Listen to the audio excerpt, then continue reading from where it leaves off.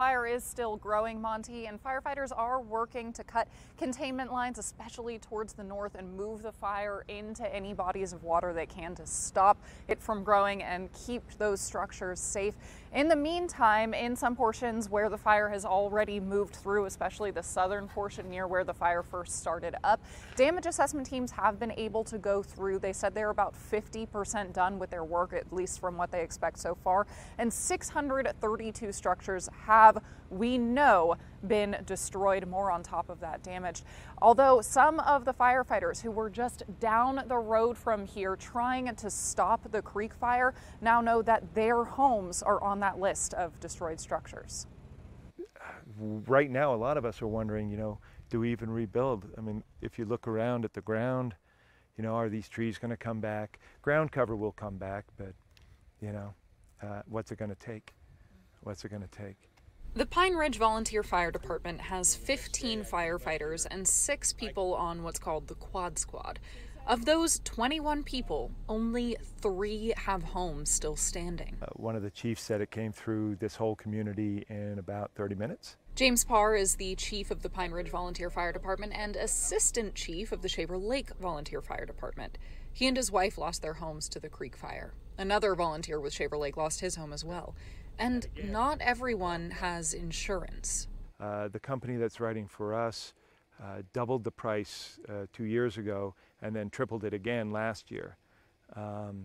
So that, honestly, that prices a lot of people out.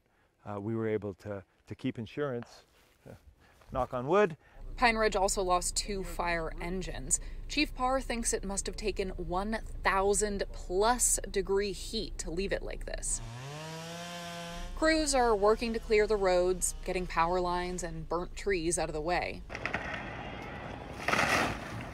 But Chief Parr thinks it'll be a while before people are allowed up here. So, but homeowners have been saying, oh, I want to come up and, take a look and, grab my photo album or something like that. And it's like, it's very hard, not just to explain it to them, but it's very hard emotionally for both of us to tell them that you don't have a photo album, right?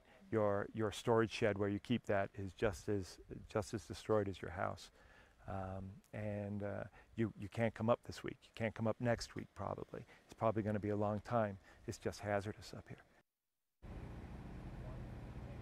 This is a map of the evacuation zones, and there are firefighters standing by to make sure that any homes within these areas that are still standing stay that way. As Monty mentioned a couple minutes ago, there are some areas that have their evacuation orders now decreased to evacuation warnings, but for the areas that are still under mandates, the chief thinks that it's probably going to be a while, maybe even a couple weeks, before people are allowed back into those areas because of all the dangers, the downed trees, power lines, fires that are still sparking up, ash that is toxic, lots of hazards that he mentioned. Monty? All right, Marie, stay safe. And if you'd like to donate to help the firefighters in Shaver Lake and Pine Ridge, you can find a link to their GoFundMe page. It's on our website, kmph.com. We also have an article up online explaining what donations are needed and where you can drop them off.